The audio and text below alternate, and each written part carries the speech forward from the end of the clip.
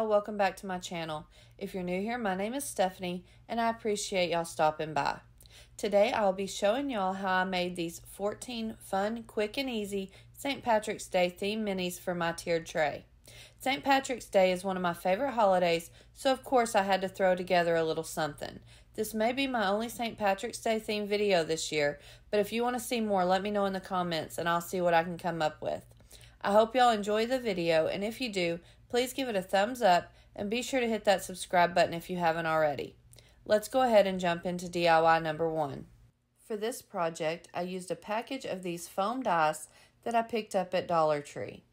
I used Waverly chalk paint in the color plaster and gave all of the dice 3 good coats, letting them dry completely between coats. Next, I used these wooden letters from Dollar Tree. I picked out the letters L, C, and K and used folk art acrylic paint in the color Vivid Orange and gave the front of the letters 2 coats.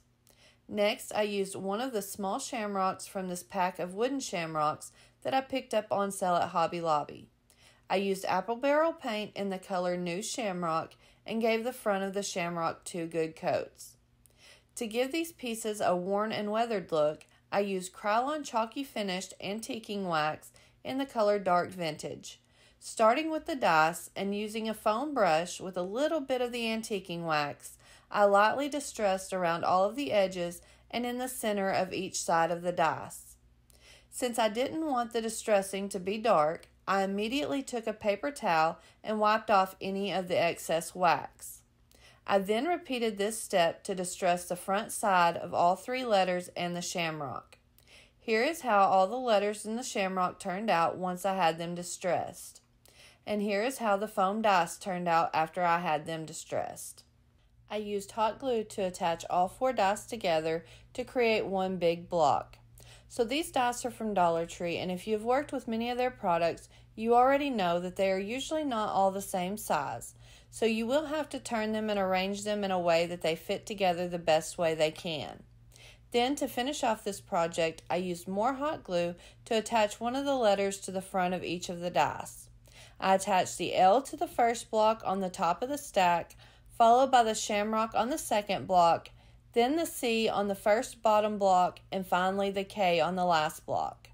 I think this little word block turned out exactly how I had it envisioned. Moving right along to DIY number 2. For this project, I'm going to be giving these mini garden stones that I picked up on sale at Hobby Lobby a bit of an upgrade. I started by removing the large green glitter from the inside of the hat. First, I used my heat tool to help loosen up the glue that was adhering the glitter. Then I took a flathead screwdriver and used it to easily scrape out all of the glitter. I repeated this step to remove the glitter from the inside of the shamrock on the other stone as well. Next, I took Waverly chalk paint in the color ink and painted the band on the hat. Then I took folk art brushed metal paint in the color brushed gold and painted the buckle.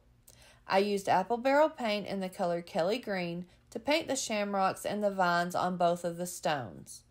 Here you can see that I did go ahead and use a tiny paintbrush and painted the letters with the ink chalk paint to refresh them. Next, I used the light green moss out of this moss collection pack that I picked up at Hobby Lobby to fill in the hat and the shamrock on both of the stones. I really wanted the reindeer moss from Dollar Tree, but neither one of my stores had any in stock. I used hot glue to adhere the moss to the inside of the shamrock by applying hot glue in a light, even layer inside. I then placed enough of the moss inside the shamrock to completely fill it up and then pressed it down inside to form the shape.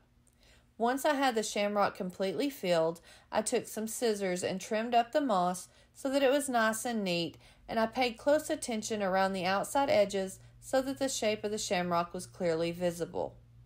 I then repeated this step to add the moss to the inside of the hat on the other stone, and this project was complete. I absolutely love how these stones turned out, and now they fit in perfectly with my other decor. On to DIY number 3. For this project, I used one of these gold 4x6 metal picture frames from Dollar Tree. I started by removing both pieces of glass and set them aside. I then used folk art brushed metal paint in the color brushed gold and painted the frames with 2 coats so that it would have a more of a true gold color and not be so shiny. Next, I just traced off a leprechaun silhouette that I found online onto a piece of paper and colored it in with a black Sharpie on the front and back. You could also just print one out if you wanted to do that. I then carefully cut out the silhouette and colored around the edges with the black Sharpie so that none of the white of the paper was showing.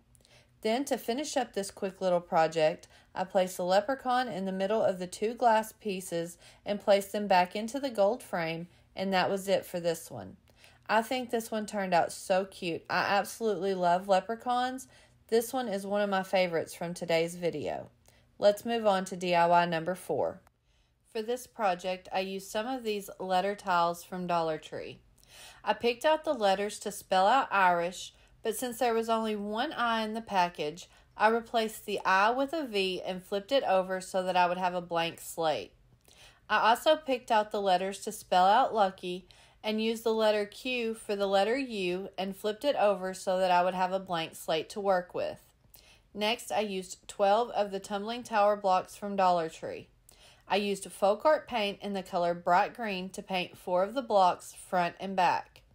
Then I used Waverly chalk paint in the color plaster to paint 4 more of the blocks. Lastly, I used folk art paint in the color vivid orange to paint the last 4 blocks. Once all the blocks were completely dry, I used 2 of each color to create a set of 6 blocks to represent the Irish flag.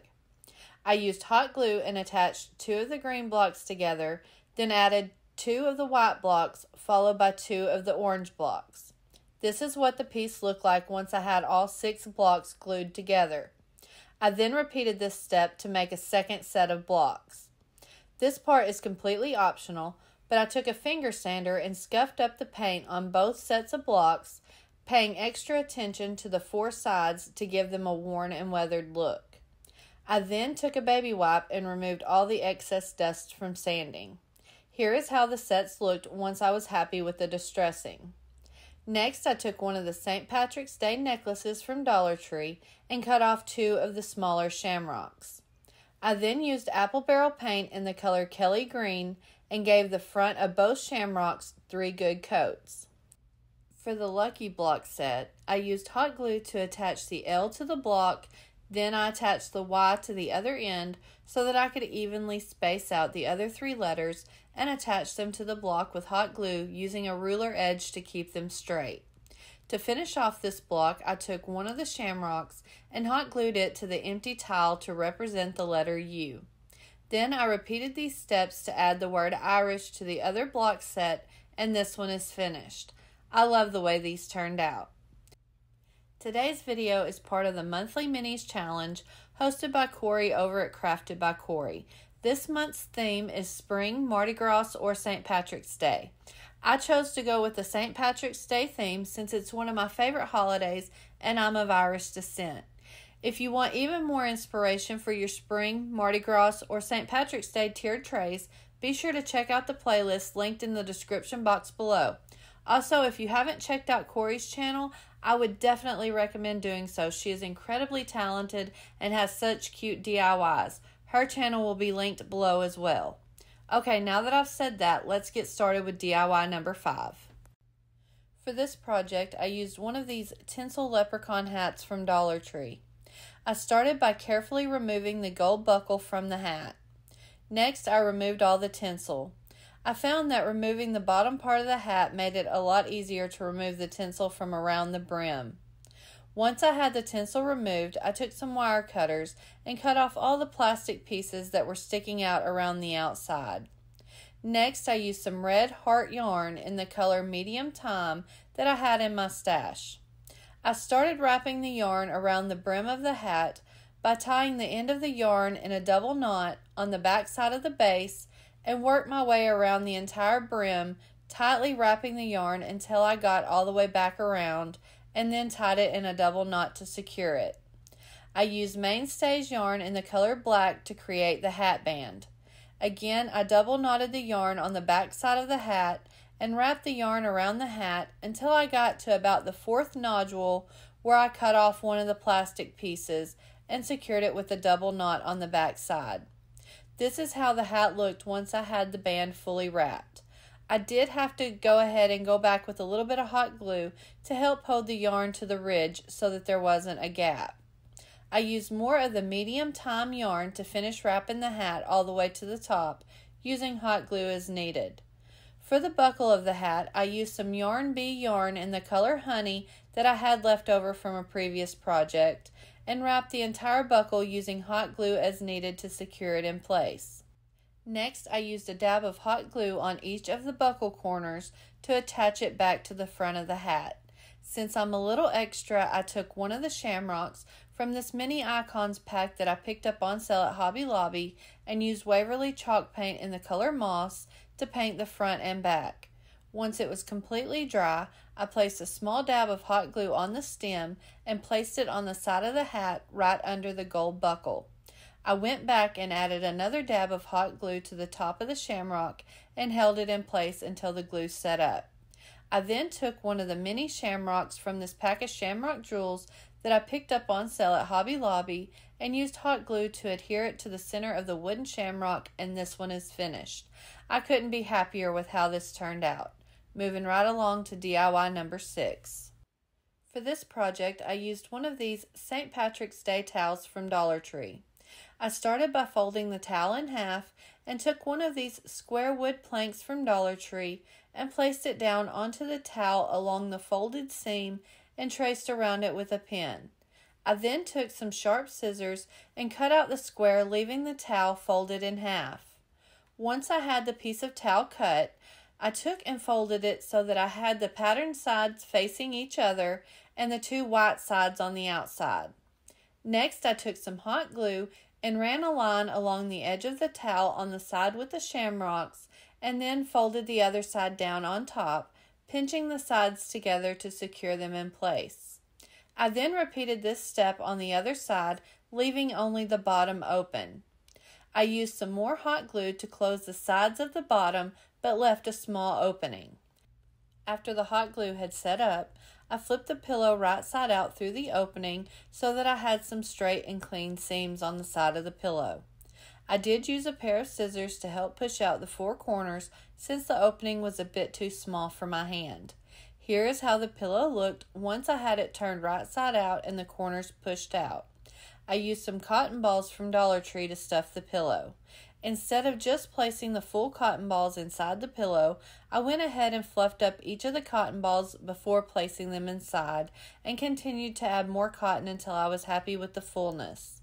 You could use polyfill paper or plastic bags to fill the pillow, but I was using cotton balls for another project and they were handy.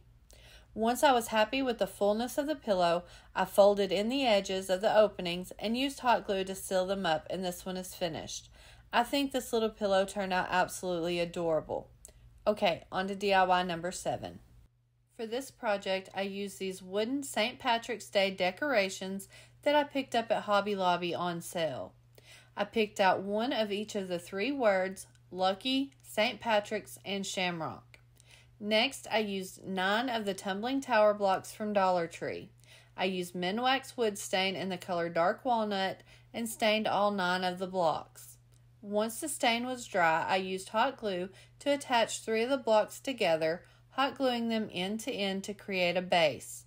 I then repeated this step to make the other 2 bases. Next, I placed a dab of hot glue along the bottom of the L and the Y on the word Lucky and attached it to one of the block bases. I then repeated this step on the other 2 words, placing hot glue along the bottom of the words where they came into contact with the wood base, and this one is finished. These were so quick and easy to make with minimal work and look absolutely adorable on a tiered tray. Moving right along to DIY number 8. For this project, I used 2 of these gnome figures from Dollar Tree. I used apple barrel paint in the color Sun-Kissed Peach to paint their faces, ears, and hands. Next, I used apple barrel paint in the color Harvest Orange to paint their beards. Then I used apple barrel paint in the color Ink to paint the belts, shoes, and bottoms of both gnomes. I used Waverly chalk paint in the color Ivory to paint the eyes, and I also used the end of a smaller paintbrush and ink chalk paint to create the pupils. I used Folk Art brushed metal paint in the color Brushed Gold to paint the buckle on this gnome's belt. Next, I used Apple Barrel paint in the color Kelly Green to paint his pants and hat. Then I used Apple Barrel paint in the color Spring Green to paint his shirt. For this next gnome, I used Waverly chalk paint in the color Moss to paint his pants and hat. I used Waverly chalk paint in the color Celery to paint his shirt. Here's how both gnomes looked once I had them repainted. I do want to mention that I used 2 to 3 good coats of each of the paint colors.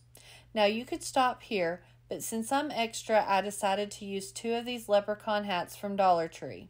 I used my heat tool to loosen up the glue holding the picks in place and remove them from the top of both hats. Next, I removed the hat band and the gold buckle. I then used some wood filler to fill in the holes on the top of the hats from where the picks were removed. You could use some lightweight spackling or some caulk to fill these in, but I had this wood filler in reach, so that's what I used. Once the wood filler was dry, I took a sanding sponge and smoothed out the top of the hat. Since I wanted these hats to sit on the gnome's head, I took a sharp utility knife and very carefully used it to remove the center of the hat, making sure that I didn't get too close to the edge and cut through to the outside. I then took some scissors and used them to loosen up and remove the styrofoam from inside the hat, being careful not to poke through the sides. This is extremely messy, but I think worth it. I will also be using the styrofoam from the hats in an upcoming project. I then repeated these steps to hollow out the other hat as well. Here is how both hats looked once I had them hollowed out so that they would fit on the gnomes' heads. I used Apple Barrel paint in the color Kelly Green to paint one of the hats with 2 coats. I then used Waverly chalk paint in the color Moss to paint the other hat with 2 coats. Next, I removed the gold buckles from both hat bands and painted the bands with 2 coats of Waverly chalk paint in the color Ink. I then used Folk Art brushed metal paint in the color Brushed Gold to paint both the buckles.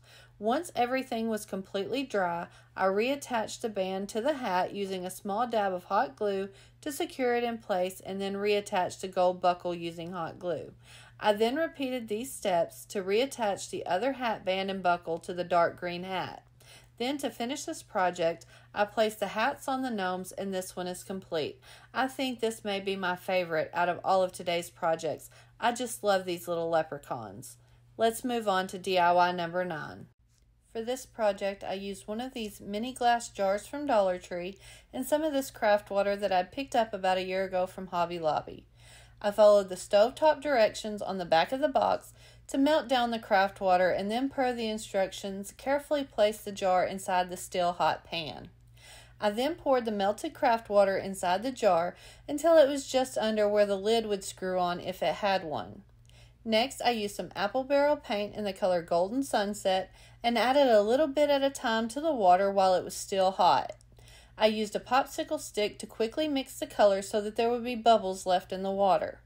I also mixed in some crocus yellow paint and some Folk Art Moon Yellow to try to get the golden lager color I was going for and set it aside to allow the craft water to completely set up. I used a cotton ball from Dollar Tree to create the look of foam on the top of the beer. I took one of the cotton balls, fluffed it up a little bit, and placed it down inside the jar directly onto the craft water, and that's it for this one. I think this turned out adorable, but I think next time I'm going to try mica powder to get a more true to color beer. Next up, DIY number 10. For this project, I used one of these dessert glasses from Dollar Tree. I used Apple Barrel paint in the color Spring Green to paint the inside of the glass. To do this, I poured the paint inside the glass and swirled it around to coat the inside and set it upside down to remove the excess paint and allowed it to dry overnight. Once the glass was completely dry, I took some green sand from Dollar Tree and filled the glass up almost all the way to the top. Then I took some all-purpose caulk and used it to create the whipped cream for the top of the shamrock shake. I started around the outside edge of the glass and worked my way to the center in a circular motion as I would if I was using actual whipped cream or icing. Next, I used one of these shamrock paper straws that I got on sale at Hobby Lobby. I cut off a small piece and stuck it down inside the caulk while it was still wet. I used these green and brown glass beads from Dollar Tree as sprinkles. I decided I wanted to use a mix of the dark green round beads and some of the longer dark brown beads and sprinkled them onto the top of the shake while the caulking was still wet. Then, to finish off this project, I took 4 of the tiny shamrock jewels from this pack that I picked up at Hobby Lobby and placed them around the top of the shake in the whipped cream, again while the caulking was still wet, and set it aside for several hours until the caulk had fully set up. I'm super happy with how this festive little shamrock shake turned out. Jumping right on into DIY number 11. For this project, I used one of these square wood planks from Dollar Tree. I used Waverly chalk paint in the color ink and painted the plank and 2 of the wood cubes also from Dollar Tree. Next, I used one of the large wooden shamrocks from this pack that I got on sale at Hobby Lobby. I used apple barrel paint in the color New Shamrock to paint the front and back of the shamrock with 1 coat. Once the paint was completely dry, I used hot glue to attach the shamrock to the lower right corner of the plank, letting the top left leaf hang over the edge just a bit. I used my Cricut to cut out the word March in white vinyl and applied it to the left side of the plank. I also cut out the number 17 in white vinyl and applied it to the center of the shamrock. Then, to finish up this quick little project, I used hot glue to attach the 2 wooden cubes to the back of the plank so that it would stand on its own, and this one is done. On to DIY number 12. For this project, I used one of these framed signs with the beaded hangers from Dollar Tree. I started by removing the beaded hanger from the back of the sign. I also went ahead and removed the paper that was on the sign so that I could easily paint the frame. This paper does not want to take paint, so I used my usual method to remove the paper by scraping off as much as possible and then using a damp sponge to remove the rest. I used apple barrel paint in the color burnt umber to paint the front, back, and sides of the frame. Next, I used this pretty green and yellow piece of scrapbook paper from this Old World Winter Scrapbook paper pack that I picked up a while back at Hobby Lobby. I placed a piece of scrapbook paper on the back of the frame and marked it with a pencil where I needed to cut so that it would fit nice and snug inside the frame, and then cut it to size. I used a regular glue stick to adhere the scrapbook paper inside the frame. I placed the glue on the sign as well as the back of the scrapbook paper.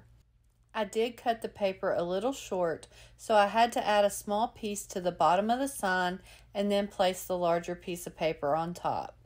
Next, I removed the beads from the twine hanger and painted them with 2 coats of folk art brushed metal paint in the color brushed gold. Once the beads were dry, I placed them back onto the twine hanger.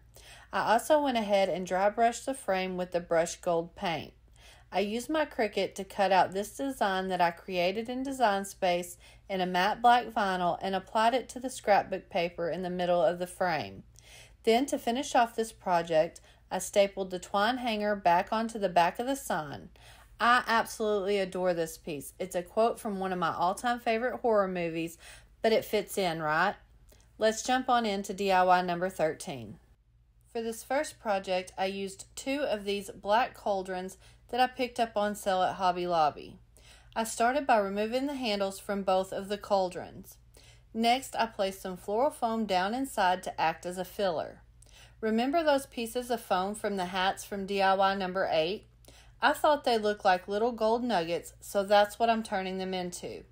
I picked out a few of the bigger chunks and placed them inside a small Ziploc bag, then poured some of the brushed gold paint on top and gently rubbed the outside of the bag to get them coated with the paint. Once I had all the pieces coated, I dumped them out on a paper towel to dry. If there happened to be any white showing, I went ahead and rubbed them against the inside of the bag so that they would be fully covered. Look at how realistic these gold nuggets look. This time I've managed to surprise myself at how well this idea turned out. I also went ahead and painted the top of the floral foam with the brushed gold paint just in case. Then, to finish up this little pot of gold, I took some hot glue and carefully glued the chunks of styrofoam gold nuggets around the top of the cauldron to make it look full of gold.